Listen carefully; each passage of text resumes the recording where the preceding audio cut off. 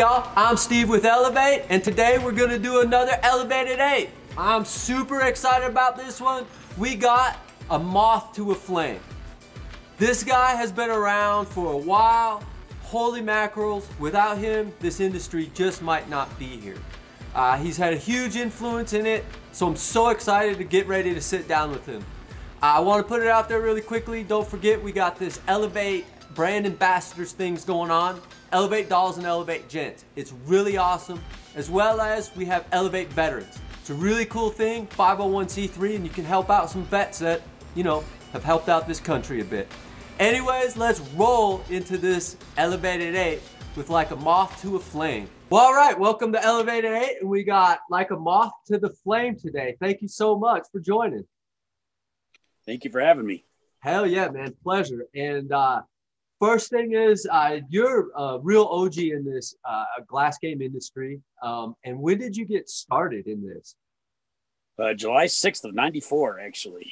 Was, man. When I got my first torch in the mail and a bunch of glass and a book and a video back in the VHS tape days. I was like, you know, before DVDs even existed. Yeah. Let me tell you, VHS tape was not easy. Yeah. And so how did you get into this glass game? Like, I thought I had taken a little trip on Grateful Dead tour, and I saw Bob blowing glass out of his VW bus at Deer Creek. And honestly, I had eaten a bunch of mushrooms and was about to go into the show. And I was so mesmerized by when I walked by. I didn't expect to see this or anything. And I walked by and this guy making, you know, some of the first color changing glass pipes out of his little bus, you know, and I was like, man, I sell a lot of weed. I could sell glass pipes too. That would be awesome. And I've always been into fire, and like fire as a tool now, this really fascinated me rather than, you know, as a form of destruction, you know, and I was just like, oh, I can create with this too. And I ended up miracling my tickets away and sat there and watched him for hours and hours and hours until the mushrooms finally wore off enough that I had enough courage to go. Always been a bashful guy. So like talking to people hasn't always been the easiest thing. I always get kind of clammed up, whatever, but I finally had enough courage to talk to him. I was so fascinated by this. I had no choice but to ask him all about it. And he was kind and, you know, shared lots of information with me and where I could, you know, get tools and equipment and glass and, well, apparatus was it. Yes. After I got off tour, I spent a lot of money and got myself situated. And so, yeah, I don't know. They didn't have anybody back those days, as you know, that, you know, people didn't share information very, you know, it was not widely, you know, shared thing. It's not like it is today. We didn't have internet, didn't have, you know, anything. I think I still had a pager probably. yeah, I'm sure that was during the, you know, like there was no cell phones, there was no internet, there was no anything like that back then. And, you know, at the time, I was in Asheville, North Carolina, and there was nobody else there making pipes. And I'm kind of, I don't know, a lot of people consider me to be the first one in that now, which is a mecca for glass, you know, but like that was where it all started for me. And the first 12 years of glass blowing were there in Asheville.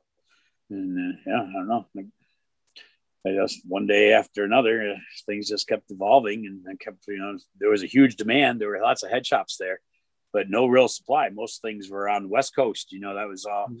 That was where everything was really taking off. You know, so like there's somebody there in a town that was, you know, kind of herb friendly, and at any rate, I made bank. Like I don't even know if I make as much now as I did back in the olden days, you know. And I was like, gosh, I don't know, I could sell Frankenpipe for $60 wholesale. Right. Because I like everything, supply and demand. Right. You know, it's not just American blowers that have increased, foreign blowers have increased. Everything's changing like this. But yeah, I remember the first pipes, it was just silver fuming usually, and people weren't even use gold, but it was so groundbreaking and so like, what the fuck? Yeah, that's exactly. Yeah, it was pretty cool. Like I think about it, all that we had to go through back then to create new and better looking art, you know, with such limited amount of materials. I mean, I think there were 16 colors to choose from, 7 of which were different shades of cobalt. Right. You know? Like that was, you know, that was where it all began. You know, I don't know. Fuming was that that when you added that to the colors, that just created a whole nother spectrum of things to work with.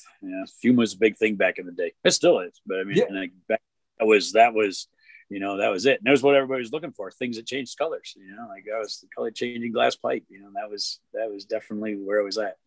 It's really neat how fuming, I feel really started our glass industry here. Yeah. And today it still hasn't died. I see as much or more of it out there. And the techniques have just exploded of how these different, what they're doing, what they're not doing. And how many people do you think you've shown the path to? Oh, geez. Gosh, many. Kind of hard to count. Like I love to teach. I really love teaching. I love passing along all this knowledge. It really is a big gift. It's the fact that I'm even able to do this, whatever, like that I've been able to make a career out of it. And it's, is really, to me, it's a gift. It's like, I've worked really hard at it, but when I look at it all of the doors that have been opened up for me over the years, they all come out of nowhere. And I to stay humble about it. I definitely, I have put in some hard work. However, all of the really big things have all just been a gift. They've all just kind of opened up at the right time, the right place, and it's just up to me to walk through it. Hell yeah, that's just crazy. One day, going to a Grateful Dead show and it just completely changed your whole life, because you had never thought about blowing glass. No, never. I'd never even seen. That's the first time I ever even saw a glass pipe. I was smoking out of a little metal chamber pipe, or a stone pipe or something like that, or just good old fashioned joints. Like it was all new. It was all really new, and say I've always been a real kind of a firebug. Not always. My dad's over in the corner, and I see him smiling. And it's like fire hasn't always been like I have destroyed a few things with some fire in my interest of playing with it. It's caused me some issues, but these days it's all used for good. Hell yeah. And then so. What types of items did you really start blowing when you got into it? Pipes and mushroom pendant. That was the mushroom pendant was like the first thing I get. I mean, I tell you, like failure's never been an option. Like I really have a hard time with failure. Like when I start something, a lot of my friends say I have commitment problems, not so much in the manner of, I can't commit. When I commit, I can't uncommit. Like it becomes succeeding is the only goal. And it's only like I get driven by it. And once I made this commitment to be a glass blower, there was no turning back. Before that, I used to build custom mahogany furniture. I thought I would always work with wood. I love working with wood. But like, I didn't like living in Columbia, South Carolina. So moving to the mountains of Asheville was just such a, amazing experience in itself. And then just doing the Grateful Dead tour, I was just like, I'm going to make my way here somehow, but for 10 months, everything broke. The first 10 months, I didn't have one thing that didn't break. I hadn't had enough money to buy a kiln at that point. So it was annealing everything in vermiculite, which was pretty common. It was a common start for a lot. I don't know if it still is, but we still use it for stuff. No, right on. Yeah. That was that was the common way of annealing things, but I don't know. My stuff would always break 10 months straight. And then finally, the first mushroom pendant didn't have a crack in it, didn't have something wrong with it. And then after that, it was like the first pipe. And I always saved all these broken things. So they weren't broken bad. They just have, cracks in them that, in my mind just needed to be fixed. Didn't know how to fix them yet. But after the first thing started not breaking, they all started not breaking, or, slowly thereafterwards, it was, more, I don't know. You figured something else out. Yeah. Somehow I figured things out, and I figured out how to make the glass kind of move the way I wanted to, stay where I wanted to, and come out of that vermiculite all right. And I had this huge pile of broken things. Like, I mean, I was every day at this. Like, I mean, I burned up a couple of credit cards, constantly getting handy packs sent down from whale apparatus, more glass. And even, back in those days, I kind of had a little bit of an anger issue too. And things didn't break out. I feel bad about it. And I'd go through, I'd smash things. I don't ever see people doing that anymore, which is really cool because it's not necessarily a good thing to do.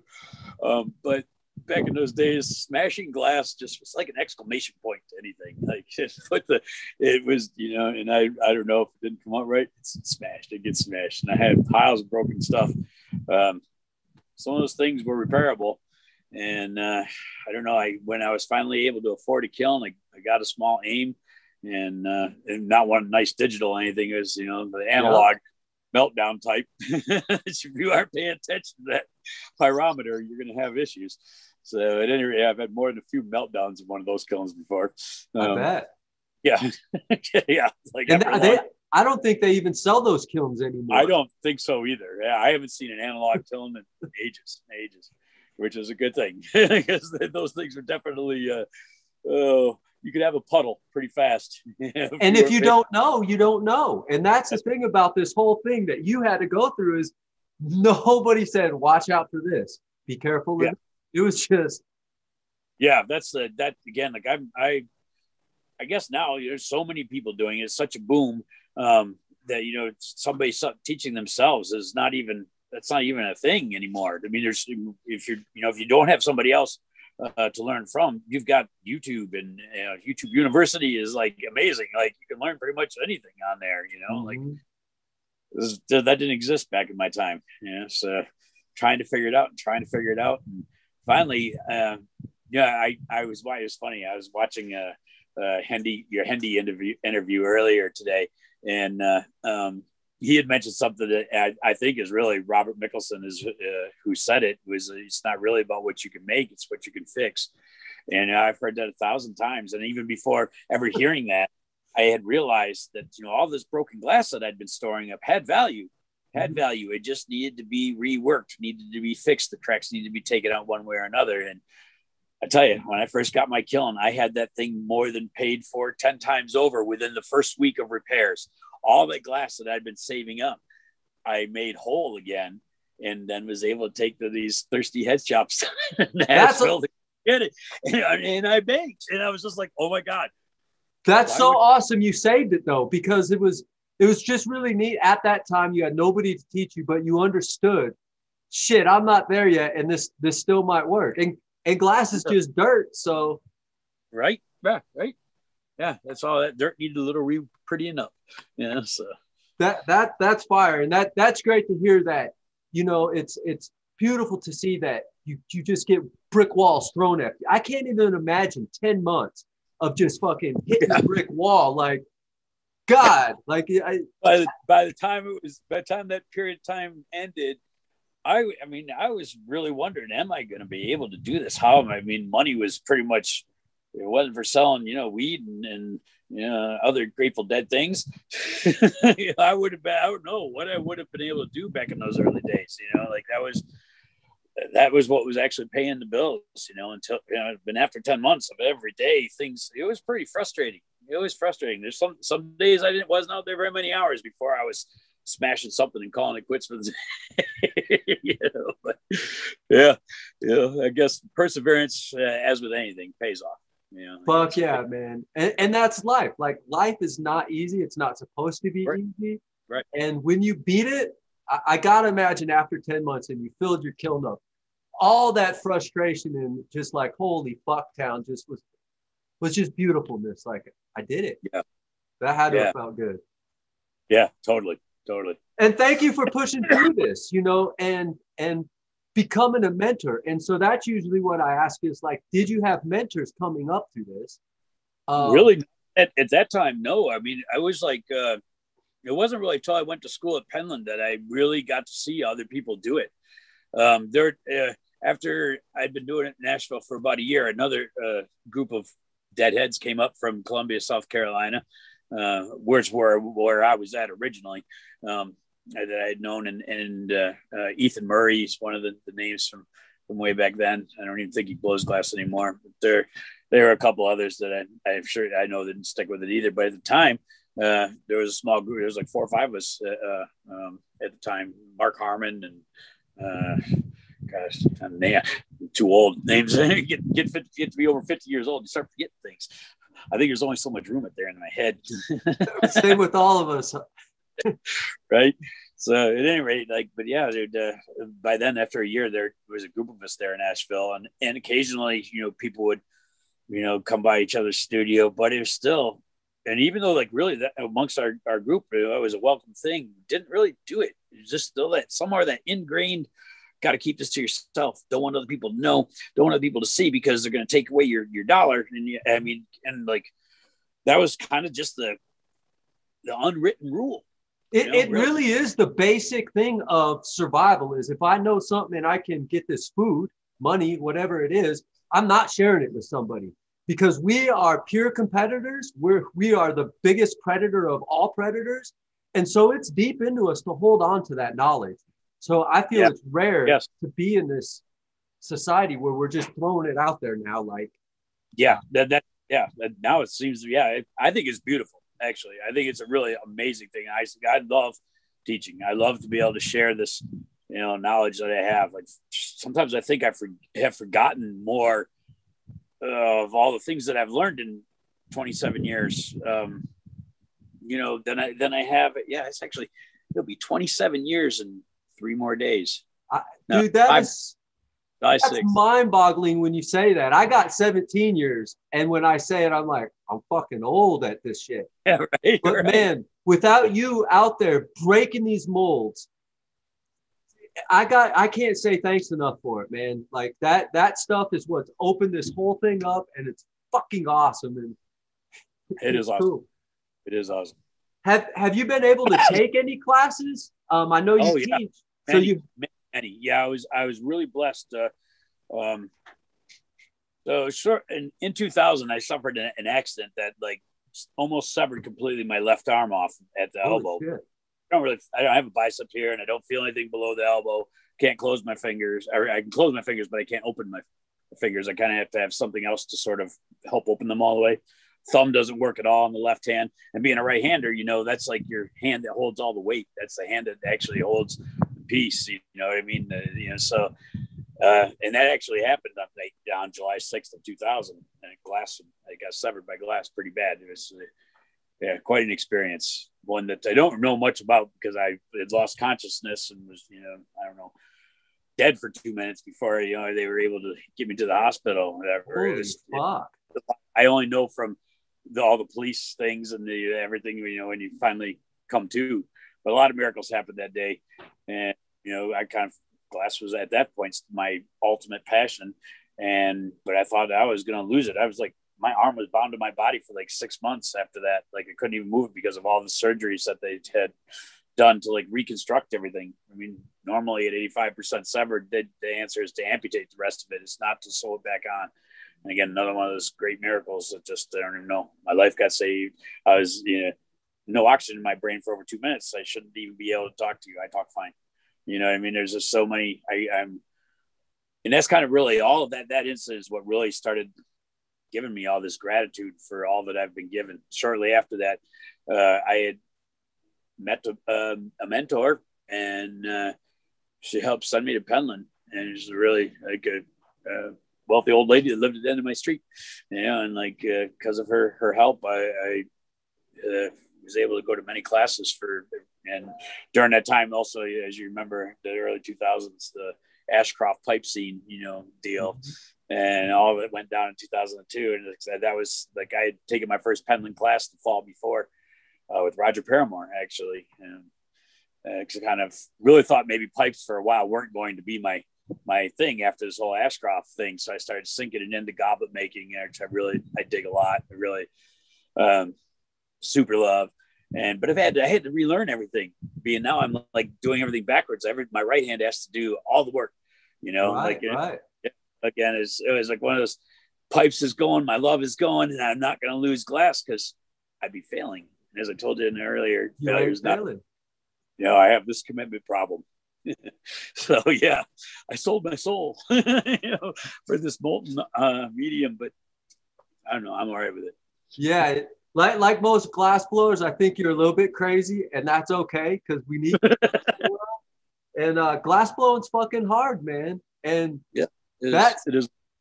It sucks to hear that you had that accident, but it's really neat to see that your passion and your just perseverance pushed right through it, and didn't have that become an excuse. It's odd. Like it's 2 decades ago now, almost. Like, or it's more than it's over. Like, holy shit, dude! You'd figure that. I don't know. It's definitely done. It's made a lot of changes. It's definitely brought me through a lot of changes, but I've just learned to adapt. That's kind of, I don't know. Before I always thought my spirit animal was lizard, like especially the one that the skink that loses its tail and regrows. Like that's kind of always now it's more or less the moth. It's it's definitely my spirit animal now. But back in the day, I really identified with that tailless lizard. Yeah. So, how did you get your glass blow name? So I mean, I'm sure as you're aware, at the summertime we all blow glass at nighttime, and unless you're in a nice professional studio, you often see your garage with the door open and lights on and moths. Yeah, they can't do anything to fly to that's the only mission they have in their life is to fly to the light, and that's me. I love it, man. Where do you get your inspiration and your creativity from? That's really kind of I looked at that question when you came on and I pre-read all of those last. Like, this is going to be a hard one because I'm still learning to be an artist. I never had any kind of art influence or anything growing up, schooling. Music was my art. Other than that, well, you did wood too, and that's an art craft. But I always thought of art as like drawing and painting, and which I can't do to save my life. I can't sketch a stick figure dog and you not be like, that's a freaking awesome duck-billed platypus. Right. Like I cannot, I don't know what it is, but with 3-dimensional things, I fall into place somehow. Like somehow I see things that way, but on a 2-dimensional plane, I can't draw, paint. I can hardly write my name. No joke. It's like, or at least in a legible way that anybody would be able to decipher. That's what I wrote. Right. So, do you just get visions as you're just building it, and then just kind of go more organically?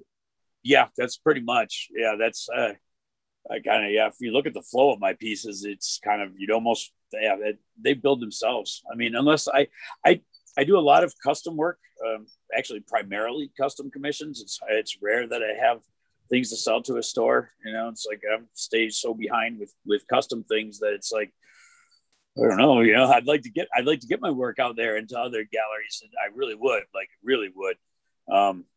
But it's finding the time to like stay on top of all my commission things and keep, there are a few stores that sell my stuff. Generally Las Vegas is like the really the only opportunity to even get things like that, or at least get started with me that way. There's only so much time, brother, and only one of you. That's what I'm saying. Like, keeping people on back order for half a year seems like a difficult thing to do, but people still keep putting orders. It's almost like it doesn't matter sometimes, like they just want you. And that's a really, thank God for that. Like I really,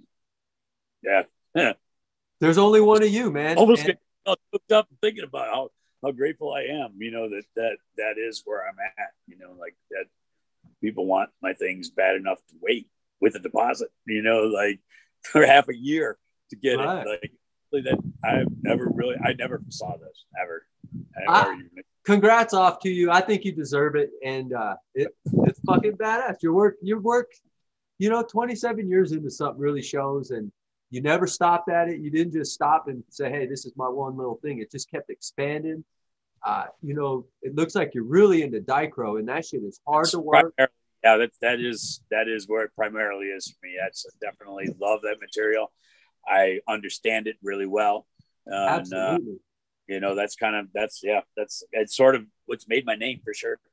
Yeah. I mean, whatever. I mean, if it wasn't for that, I don't know. I'd get lost in the mix of everybody else if it wasn't for my understanding of that particular material. That got to put some bling in your thing. You know? Yeah. The sparkle in it, it's always just freaking awesome.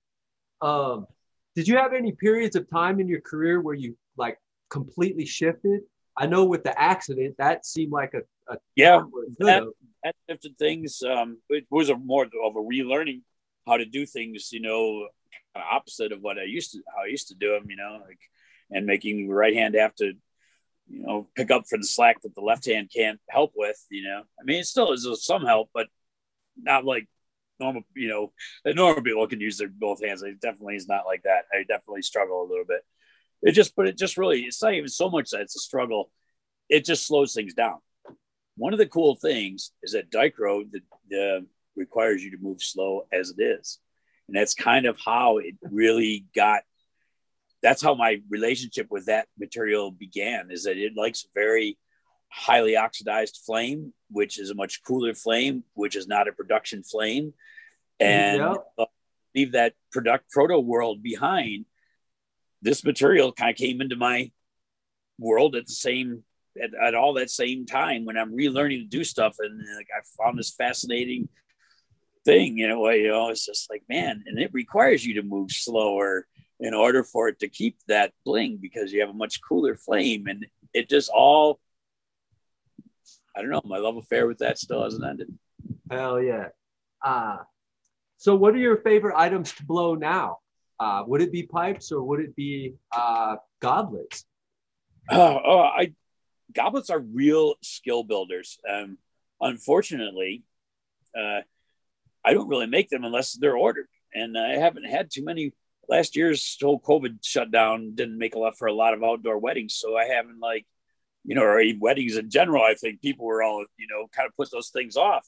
And I haven't really had a commissioned order for a set of goblets in a good long time. A year and a half or 2 years even, Right. But that's a beautiful thing to note, that if people are out there looking, don't forget, these are fucking awesome things for weddings. And totally. It's something they can pull out every year, every anniversary. It's built with love. It's given with love. But I don't know of a better thing for a wedding than a couple cups. Totally. Oh, yeah. Again, even if if I have friends that get married, they get toasting glasses. That's my wedding gift every time. It's perfect. It really is. It's a perfect thing for a wedding gift. I definitely believe. I don't know. Other than switching to jewelry has really been. I love making jewelry. I like. Pendants is a really big thing for me. And in all reality, when anybody comes to me to learn things, it's generally pendants that I like to teach people first. There's more money in the pendant market when you look at what it costs to make a really heady pendant versus what it costs to make a really heady pipe. All the materials. I mean, again, because it's something you wear, it's perceived as a much higher value than something you put pot in. I just can't really describe it any other way. And there's no overhead. There's no, it's your time is really what it goes into it, that makes it, valuable. Yeah. But as far as the cost of everything to actually produce a really heady pendant is nothing. There's nothing. Do you prefer hollow pendants or solid pendants more? I like them both.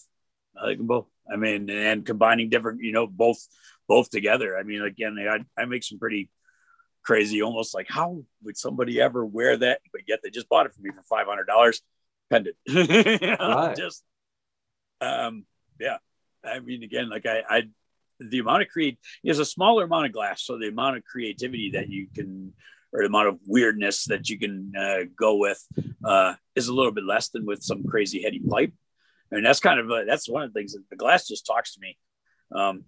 Sometimes most times, unless it's specifically commissioned a certain way, it ends up being far more than what I ever thought when I began. You guys just go into a dance with it and then work it? Yes, yeah, dude. It starts talking to me just add this here, add this horn here. Horns are big. I don't know. I guess I'm a horny guy or something, but like horns are a big part of my work, like, and then, of course I like that dichro, and the filigree just works super awesome. And yeah, I don't know, like, they always grow. They grow from it's hard for me to keep a pipe, even to not put an opal on it, like, or a pendant. Like, I mean, everything has to have an opal or 10, like, to me, I mean, they're so cool. They're little. And every angle is just so many different colors. It's crazy how we're infatuated with just blingy light. Hey, we're pretty simple creatures, almost like a moth to a flame. You just see the light. Yep. Yes. Good analogy. What's your favorite color to work with besides dichro? I really love Galaxy a lot.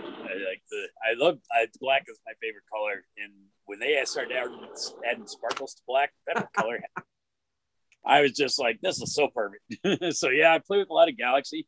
And of course, I had my thing with the Molten Aura colors. I really love them for a good little while. It's nice that North Star's making cheaper versions of those. I definitely dig that. And I feel they're a little more compatible. I think so too. Yes, I definitely, not just the expense, but the compatibility seems to be a lot better as well. Yeah, they don't have the same shockiness as the Molten Aura stuff. Not the same. Again, still love those colors. Still have lots of. And they have a special luster to them that North Star don't have. North Star's close. Yeah, it's close. It's I would say close enough. Close enough for me. I can afford it. Love that guy. Yeah, he's definitely, again, I'd say, I like, that's probably, if it matters, that's definitely my North Star would be my go-to company, there's really nothing in their palette that I don't like, or that doesn't work or whatever. I mean, probably shouldn't be making plugs, but go Abe. What color don't you like then? If you had to use a color and somebody requested it, I don't use. I never have liked them since the day the Crayola colors came out. They don't speak to me at all. They never have. I think I've probably made a pipe that had cadmium colors in it twice in my entire career. Just not. I don't know. And maybe it's also because everybody else does like them, and because everybody else does use them. That being different, as I saw importance in that. Yeah, and I just really, I also like very silvered colors. The translucents that change. Like the amber purple family and things like that. I will always, those will be favorites. I like that kind of effect. That oil on water type look is really amazing.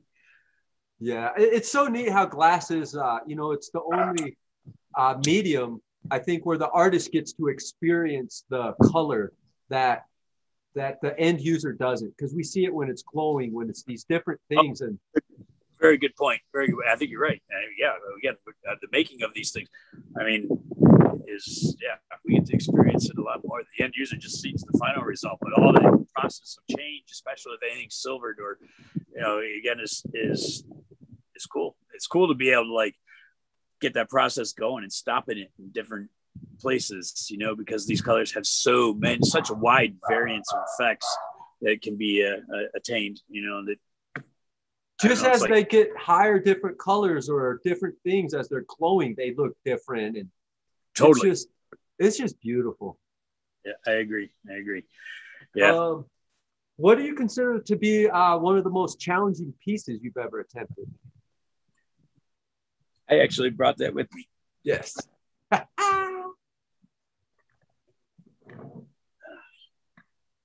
This is actually a collab piece with, I've been really good friends with her, Julie Riggs, for 20 years. We went to Penland together, and at any rate, she's definitely my favorite friend of all in the glass world. And she collaborated when I was living in Oregon here the past while. I've been in Michigan for a year, but prior to that, I was up in Oregon for a couple of years. That was where I left Denver to go to, and at any rate, it was nice when I was up there because I got to blow. Well, I got to blow with a lot of awesome artists while I was in Colorado. But when I went to Oregon, that really, got to hang out with my favorites. Yeah. So one week we decided we were going to try to do something a little different and crazy, and she doesn't feel very comfortable with dichro, but like she's a hell of a sculptor, and like a lot of things that she does that, I just when I was able to convince her to do a full dichro piece, I sent a picture of this, but the skull is Holy mackerel. Julie Riggs. I did all the prep for all of her dichro work, but the skull part that's her sculpting. Of course, my horny horns there.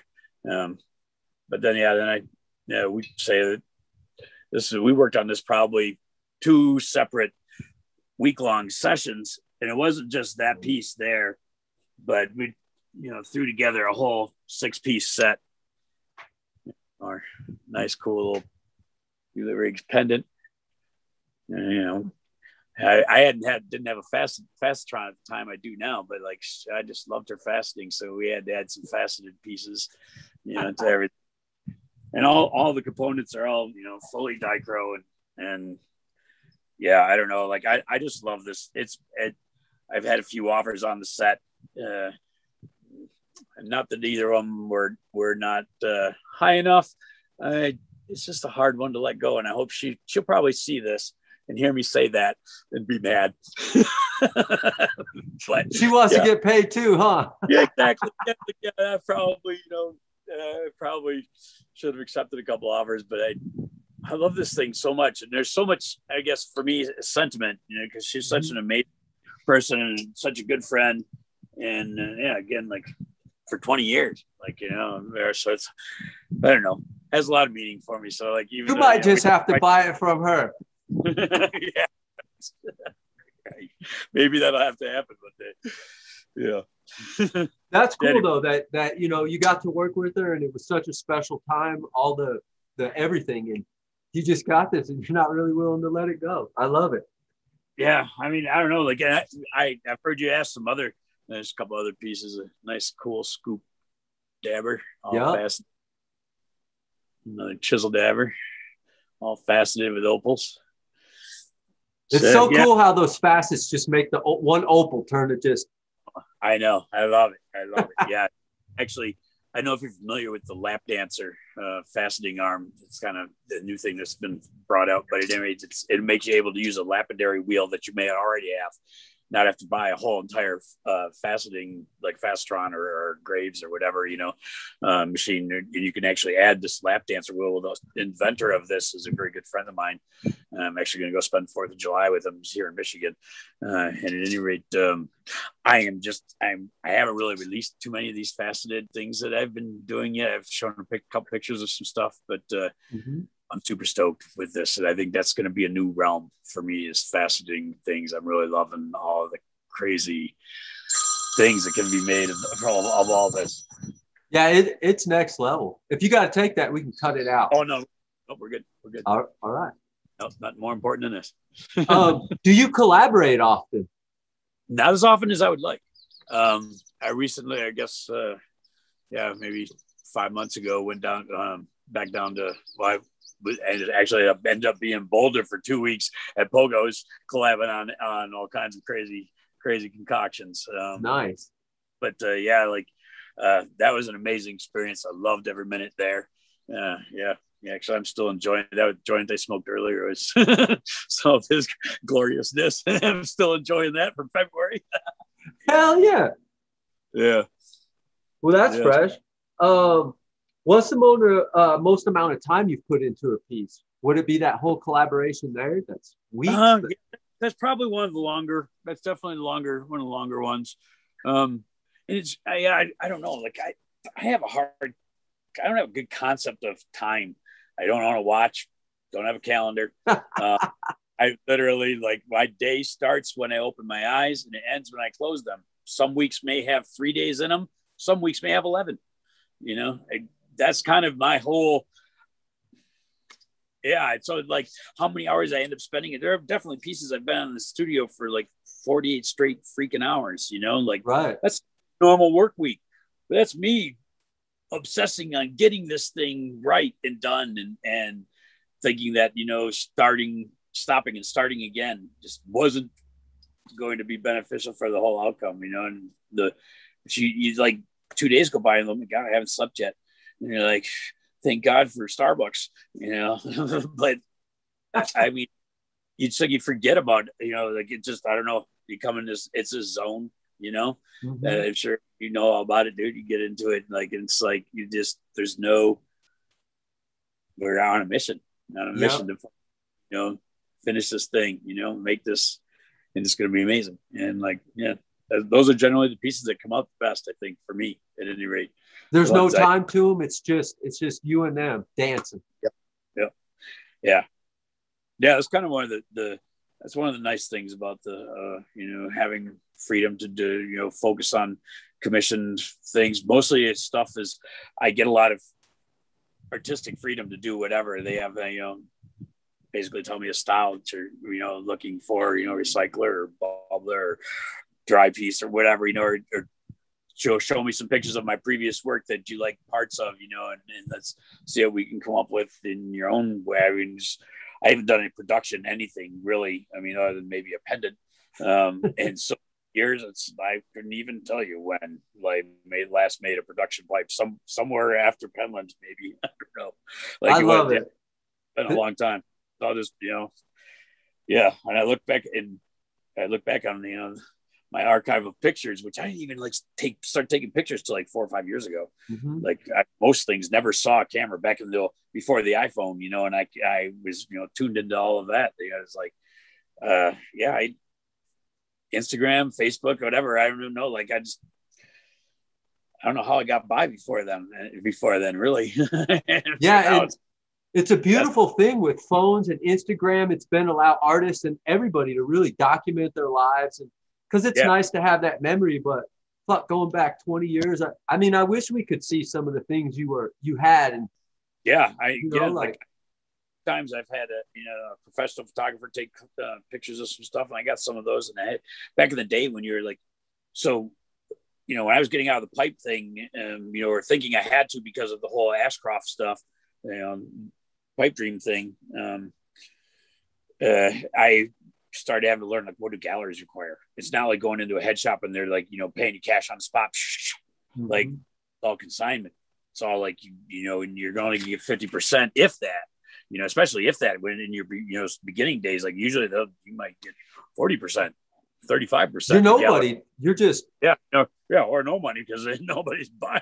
Yeah. It just sits there, but slides. So remember those old slides, that people watch pictures of, like this from a little carousel machine. That was how you had to present your work to these galleries. That was the Garden way is slides you sent them of stuff that they could then look at, and whew, so glad we aren't doing that anymore. Yes. Getting those things made and getting pictures to, again, the whole photography thing back then, and how you present your art to new places, because it's not like, it was a different concept. Half the time they didn't want to know. Definitely not with the whole in the early 2000s. Saying you were a pipe maker to a gallery was like death. Right. That was, it was not respected, pipe making. We were the scourges of that, glass art thing. It was not, other glass workers that didn't make pipes definitely had no respect for the pipe maker. Like, again, we were the paraphernalia. The degenerates, right? Yeah, degenerates. Bingo. Exactly. That's it. Yeah. And it's crazy because without those degenerates making the pipes, this borosilicate art world would not be here right now. I remember going down to Glasscraft, and don't mention you're a pipe maker here. And it's like, everybody fucking buying glass down here is a pipe maker. And you don't like me? You like my money, but you don't like what I do? What's going on? So that's times have changed, but they were scared also probably of the prior pipe dream stuff, and everybody just wore on drugs. That fear lingered for a good little while. Like that fear really, I mean, decades. Yeah, like that was that thing lingered for a minute, for sure. Is it ever happened again? No one ever expected. I mean, it was the internet was booming, prior to that, and the pipes were everywhere. There was more pipe pages than there were porn pages. Yeah. It was the thing, and then just all of a sudden have it overnight crashed and federally wrong. And everybody's like, I don't pull glass, Right. Not doing anything wrong. And, all of a sudden you're this criminal. Oh, like what the freak, man? Yeah. Have you ever competed in any events? Not really competed. Well, I don't know. A couple times I went up to the Eugene Glass School and played around up there in some small competitions. Never, it was weird. Like actually the one that I did best in was we were all given a random bag full of soft glass full of Moretti 104 and then told different themes of things. We would so it would be one on was make something out of a movie theater. And you had these tiny little shorts of colored broken pieces of color, maybe a little tiny stub of clear, and you had to make something in 10 minutes. You had to that was that you would find in a movie theater, and I made a bag of popcorn. And that was my most proudest moment, I swear to God, because that soft glass, that Moretti glass doesn't play like Boro at all. And that was the first time you had used it too, probably, huh? Totally. Yeah. It was, it was a unique experience, that's for sure. But yeah, popcorn beat it. Oh, yeah. Do you consume cannabis? I mean, obviously you've been with us. Do you consume cannabis then? Yep, always. Yeah, daily. I wouldn't know. I was always a pretty hyperactive kid, Ritalin, even when I was young age. At any rate, so cannabis calms me down, keeps me focused, keeps me centered. It's definitely a medicine for me, for sure. I smoke way less of it these days than I used to years ago, but I could go through an ounce in a week. Now I can make an ounce last month.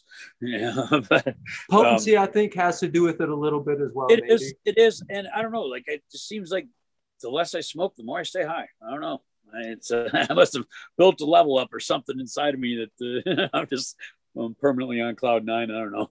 Yeah, and I think that kind of does happen over time. You find your perfectness that you need. Yeah. Maybe. Yep. Yeah. Again, there are times when I can woof it down with the best of them. They're mostly I'm a few joints a day and I'm good. So do you prefer flower then over concentrates? I assume? Concentrate, Jesus! I'm finding the countertops. My legs don't fail me now. Oh my God! Yeah. And after that, it's straight to bed. I have never. It's funny too. I thought living in Colorado, I would get this great Colorado tolerance, and I'd be able to do that. No, 2 is always at least probably too much, at least 1 too many. Right. I've never. Even my studio there in Denver, it was. I had this big chaise lounge perfectly laid out in front of the dab station because it would be me do a dab, and then I'm right back in that chaise lounge for nap time. Yeah. So that probably put a hindrance on your production level. Yes, introduction totally. with dabs. Yeah, dabs are a nighttime. Don't get me wrong. I love them. I love the flavor. I like diamonds. I like all these terpy things, but just as far as productivity goes, not going to happen. I don't know. One, I had never really learned how to stop at 1. It's always, if 1 is good, 2 is be great, right? That just goes to figure. So, like I said, 2 is usually too many for me. So, yeah, I don't know.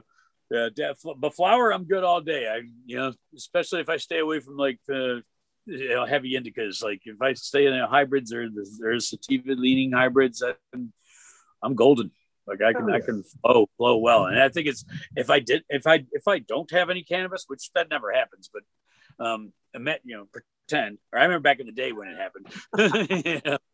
It was a bad day. No flow, no. It's my mind's in a million different places and I can't. Yeah, I don't even know. It's medicine. It's medicine. It's definitely helped me. Absolutely. Yeah. Hell yeah.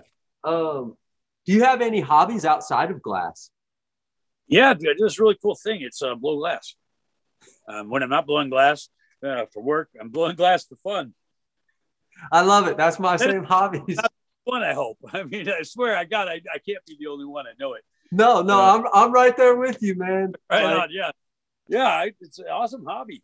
It's an awesome livelihood. It's like I'm off to the flame, bro. Oh yeah. So with that, do you still have the same passion today as when you first started? I go through times.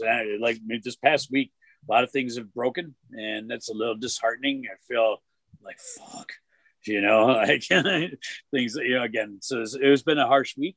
But after this interview, it's like I'm raging for it right now. Like it's been a really beautiful day. Yeah, it's like I'm out here at my dad's where I rarely ever come. I'm actually gonna come back for dinner, even. So it's like nice. Run 30 miles, go play at the studio for a couple hours, and be right back here again. So it's like, yeah, that's kind of it's an inspiring day, very inspiring day. So thank you a lot for that. Well, thank you for making this happen, because if you didn't make this, I wouldn't even have this opportunity to sit down. So thank you so much, Anderson. I appreciate it, man. What can we look forward to in the future from your work? More jewelry. More jewelry. Hell yeah. I also make a lot of rings. I don't know, and I think about all the fascinating ideas for the rings, bracelets, all kind of, I'm seeing, I also, so I don't know, about 15, 16 years ago, I started doing cremation memorials, and I put some tutorials on my YouTube channel. Step by step for years, they've been up there, and people have really taken those and run with them. And I'm glad for that. But cremation things, not even just jewelry, pendants or whatever, but all kinds of small memorials is really starting to be a thing. And I don't know. It's like I have lines of people's loved ones waiting to be, memorialized permanently in glass. It's kind of an honor to be chosen to do that. Absolutely. It's really special, because it's so neat how the ashes can go into the glass. It's made with love. I find it one of the coolest, if that's where you're going with the cremation thing. Something out of glass is just, I mean, you can get a pendant, drinking glass, pen, like again, anything. I put the cremains in everything you can imagine, and it's like I don't know. I didn't really see that for a minute as like that might be a direction that my time gets spent is doing it. But over the past few months, it's been, I have a huge line of them to Nice. Get made up, and so I think that's going to be, see a lot of that, and I've again with this whole faceting contraption I have, it's really, I don't know, like the possibilities of those going together really nicely are I think infinite. So a lot of faceting is in my near future. Jewelry and smaller items. I'd like to. I recently bought I bought my second lathe already recently, and I've been making dichro tubing preps for other artists to use. That's all perfectly 9 millimeters thick, unstretched, and you can roll with this. Because again, a lot of people get intimidated by the dichro, but once it's protected, as long as you keep that oxygen and that flame hard, you can work it forever. So making preps for others to use is that's another thing that I'm trying to really get off the ground. Okay. So anybody watching, any artists, they can hit you up for some dichro prep. Yes, exactly. Yeah, fresh, for sure. Fresh. That's good to know. And then I guess, do you have any shout outs or special things? Did we miss anything that you'd like to add? I don't know. It's been a pretty amazing interview. I think we covered a lot of ground.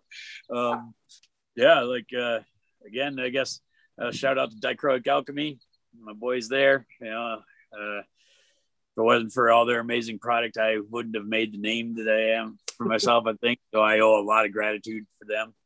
And they say like they've been there for me since day one. Like that was, So at any rate, definitely to them, shout out to Julie, and I don't know, all the amazing artists that I've over the past few years been able to run into and work with, and those that like to get down with something with me, get a hold of me, because I'm definitely love to put more collabs on my resume. Well, that'll definitely be me, and we'll talk more about that later. Right on. But Ben, I want to say, what's the best place also for everybody to go find you? Is it Instagram? Instagram.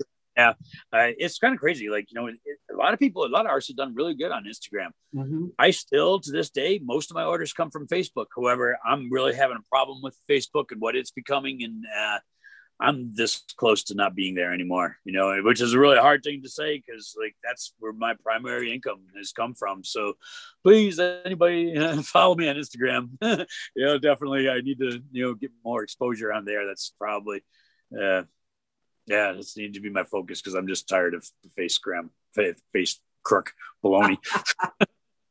I don't know how long Instagram's going to be any different, but whatever. That's kind of where like a moth to the flame on Instagram. All right. Well, thank you so much for joining us. This was like mind-opening for me. I'm so grateful that you took this time, and thank you so much. Peace, brother.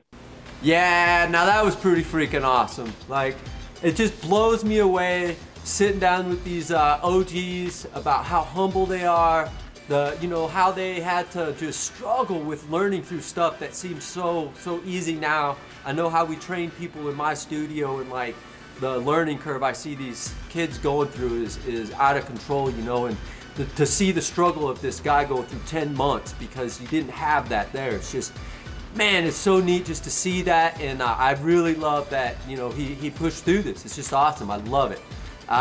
Super awesome. It's a true way to elevate mind, body, spirit. We want to throw it out there as well. We have Elev8 dolls and Elev8 gents. It's our brand ambassador program. Check it out. It's really cool, and we need you to help spread this word, help spread the thing of Elev8, and, you know, spreading the word of these amazing glass artists out there. As well as we have Elev8 veterans. Check that out. It's a cool way to help some vets that, you know, helped us out here. Anyways, thanks a lot for joining us. Subscribe to this, tell your friends about it, and elevate mind, body, spirit.